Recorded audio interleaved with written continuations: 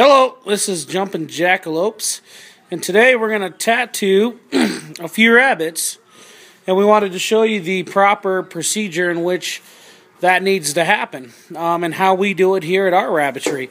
We're going to tattoo a few of these guys today.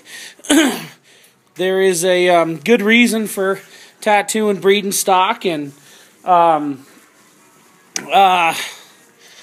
what we're going to be using today is the Grand Champion from the Bass equipment. Comes with a kit here, some ink. We got some extra ink here. Box comes with a case. This is the actual instrumentation here that does it. It's a clamp style. You put your different pieces in there. I can kind of go into how you generally want to have a system and what you're going to be tattooing your rabbits. And we've got a system written down here where you can see here certain letters distinguish certain crosses. This is a meat and a rabbitry mainly. And so if you look at this here, this is JJN01. And what that tells me by looking at the rabbit is that's JJ, that's Jumpin' Jackalopes. The N stands for New Zealand. That means a pure New Zealand. And then it's 01. So it's the first New Zealand that I've tattooed and stamped. Now you're going to want to prepare. Here we've got a carpeted area here to set them down on. It's got a border around it so that the rabbit can grip that.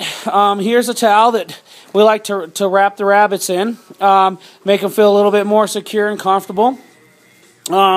Here is some peroxide. We'll be cleaning the air before we stamp. This is the bowl of peroxide that we'll be using. You obviously don't want to dip or pour it in their ears. And then here's a bowl by itself that we'll be putting the tattooing ink in the bowl. You don't ever want to just dip with your brush into the tattoo ink because you can just contaminate it. If a rabbit has a disease or something's wrong with it or sick or whatever else, it's a good way to contaminate your ink source. So it's always a good practice to put the little bit of ink in that you're going to be using for that particular rabbit first. Then go ahead and clean his ear. We'll be doing this later on in the video. I'll show you a couple different tattooings of some rabbits. Here, you can use wet wipes or Clorox wipes or whatever, but today we're going to use the paper towels with the peroxide to clean the ear first. So, for the most part, that's pretty much the area and the setup and what we'll be using. To stamp the rabbits. So we'll get to that here in a flash. All right, guys, here we are. I'm gonna go ahead and tattoo California doe. We're gonna go ahead and clean her ear up here with some peroxide. Sure it's all nice and clean. I like to do both sides since we are using more of a puncture style, a clamp style. It'll go all the way through the ear, okay? So I like to make sure the whole ear is clean and sterile. You want to make sure your ink is ready to go. I've poured a little bit of ink in here. I don't like to dip the brush into your actual ink source because that will contaminate it. You want to kind of do every rabbit individually, and between rabbits you want to clean your brush and bowl and start fresh, just in case. You want to always double check. I've got her numbers in here. She's going to be a JJC01. That's for Jumpin' Jackalopes. The C is for California, and the 01 is for this particular rabbit here. You always want to make sure you got a system and a numbering sequence so that you'll be able to look at the rabbit and know what it is, what breed, and what it is. So that's the sequence that we have, and that's what we're going to be using here today.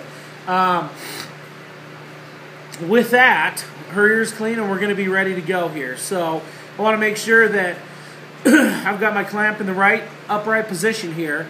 With the Grand Champion, that's always, with your tightening screw pointed upwards. Now, within the rabbit's ear here, you always want to make sure that you don't hit the main vein that runs through the ear. You probably can't pick it up in the video because it's running right through here.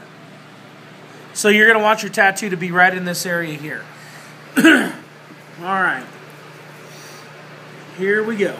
They're going to squirm a little bit. It's pretty normal. As long as you don't hit the main vein, they're not going to bleed too much, if at all.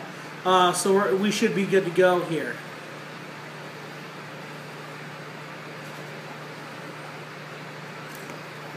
All right. Good job. Good job. You want to calm her down? It wasn't bad at all. Good job. You want to let her know she did good. It's a little bit more than having your ear pierced. I ain't going to lie to you. Some people say, oh, it's the same as having your ear pierced. Not exactly true. There's quite a number of needles in that clamp there. And there's 5 digits, so it's quite a bit more than just having your ear pierced, if you know what I mean. I definitely wouldn't say it's animal cruelty or anything like that. If you're in the rabbit business and you have as many rabbits as I do, I've got over 50 of them, you've got to know which is which, and document control is extremely important. You got to know which rabbits are kenneled when, who was bred to who, and the only real way to do that, because a lot of the rabbits look the same, is to tattoo them. Now, it's very important that the identification of the pedigree number goes in the left ear of the rabbit. The right ear of the rabbit is actually saved for the registration number.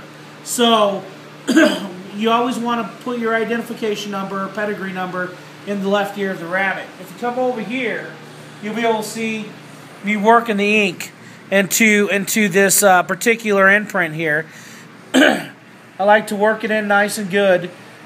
And the nice thing about the imprint versus the some of the other tattoo styles, like the if you were to use a pen, a tattoo pen or something like that, those tend to wear off after a while, and you have to continually redo those.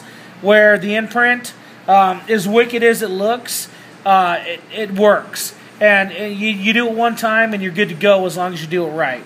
So you want to really work that ink into those few holes there, and make sure that you get the job done right the first time. That way you get a good, nice, clear tattoo in the rabbit's ear, and there's not a problem.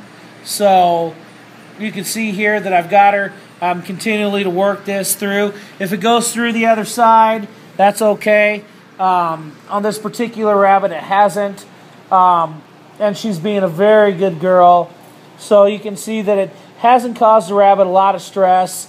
Initially it's just a quick, sharp pain, and that's really about all. Younger rabbits are a little bit tougher to do. Their ears are smaller, and they here we go. The ears are smaller, and they're a little bit squirmier and harder to hold on to. Definitely a two-man job. So this little girl here, she's done. So we're going to go ahead and get her back in her cage, give her a treat. She's done a very good job. And we're good to go. Thanks for watching.